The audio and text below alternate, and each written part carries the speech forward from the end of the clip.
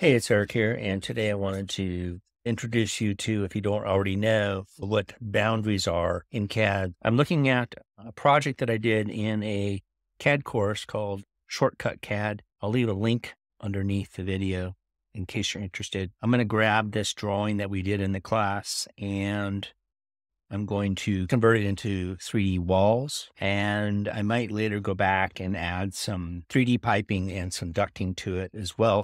What I've done is I've isolated the walls layer and I pasted them into a new drawing here. I've also created a second floor here just to show you how you would stack the walls. We'll also be using the extrude command in the process. So extruding is really taking polylines and then stretching them up into the Z direction so you get those 3D faces. To explain the boundary command, let's just zoom down on this column here and we'll just type in BO for boundary. It's going to show us a dialog here where we can create either polylines from the boundary or regions. Now, a region is really a 2D type entity that can be shaded.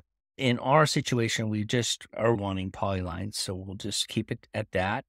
We definitely want island detection on. Let me just turn it off, and then I'll show you what it does when it's turned on. So if we specify an internal point, you can see that it's detected the middle piece here, but it has not detected the outer piece. So if I go back into the boundary command and turn this island detection on and press OK, you can see in this case, it's detected this island and then it's created two polylines, one on the outside and then one on the inside. Now, if I press enter, it's going to take the layer that you're on. And in my case, I'm on layer 0 and then create those polylines on your current layer. So let's undo that. Now, if I click on these pieces here, you can see this is a polyline, this is a polyline, but we've got all these adjoining pieces and we want them all to be joined together. The join command would be the other way of doing this, but it would take a lot longer. We want to create these polylines all at once. So the first thing to do is create an outer boundary. So we're just going to create a rectangle here around this floor plan. And that's going to contain the boundary, kind of like what we did down here. So let's type the boundary command again. We'll pick the internal points, making sure that our island is turned on. We'll pick the point here. Then we press enter. Let's do the same thing for this side. Let's just move this polyline around this upper floor plan. We'll type the boundary command again, then enter. Now we can erase this temporary rectangle that we've got. And we can also go into our layers.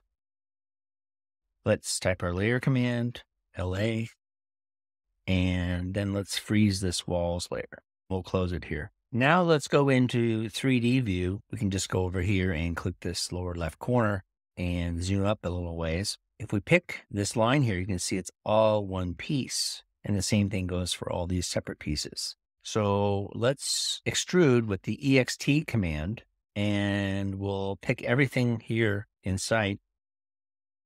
And then we'll press enter and we'll extrude this to 9'1". Now you can see when we shade this that it's got these solid tops to it. So it creates this solid wall. The only thing left we have to do is calculate the header heights and the sill heights. It's just a little bit of work, and I'm going to speed the video up as I do this. I'm going to show you how to do one. So we do a rectangle, we snap here, and we snap here. And then we repeat that command by pressing the enter key, and we do another one here. We're going to extrude this one down 2'1", so EXT, and then we're going to be going in a negative direction, so a negative 2'1". And this one, we're going to come up 4 feet. So let's extrude it. And then type 4 feet for the positive direction. And if we measure this window now, this window is going to measure 3 feet. Let me show you one more, and that's the door. The door is a little bit different because we only have a header. So we're just going to type in REC, snap to the corners, and then we're going to extrude this down a minus 2'1". Let me do the rest of these real quick while you wait. The inside one is going to come down 2'5" because we want our header to be 6'8".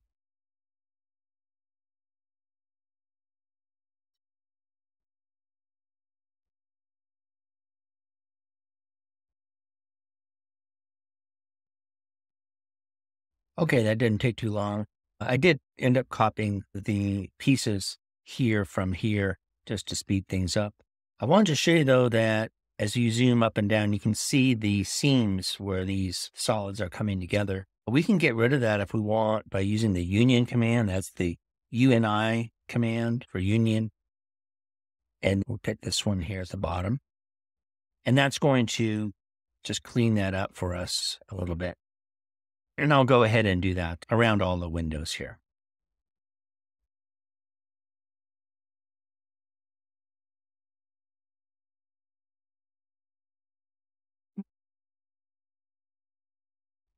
Okay, I do see I have one here that I forgot. And then I have this door here that I still need a header.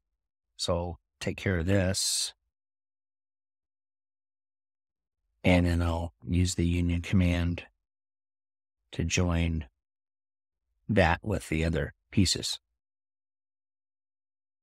So now that I have my windows, I can add some flooring to the top here over these walls. The easiest way to do this is really to use this shape versus this shape, because this does not have the four corners like this one does. So I'm just going to create my rectangle. I'm going to type in EXT for extrude and then type in L for last. That's going to find the last piece drawn, which is the rectangle. You can sort of see it there. And then I press enter. And then the height is going to be 1 foot, just to keep it simple. So I can select the floor and move it with the M command from the endpoint here to the endpoint here. And then lastly, I can move this piece here. Remember, it's all one piece now that we've used the union command, so it's a lot easier to work with. So we'll type in M for move and then move it from the endpoint to the endpoint here. So now that we have all our window openings and walls created, I wanted to show you one last thing, and that's a little bit about transparency. So if we select everything in the drawing, we come over here to the properties palette, we can set the transparency to a higher value. Now 0 is being the appearance of being solid, and let's say 80% would be 80% transparent. And the reason why I'd bring this up, let me turn on all my layers here. I drew some piping and ducting previously to this video just to save time. So if I unisolate those layers, I've drawn really just a partial simple layout of the piping and ducting as an example. By setting the transparency, you'll be able to see through the model so you can see your schematic inside. I drew the piping and ducting using our METQ utility inside AbiCAD.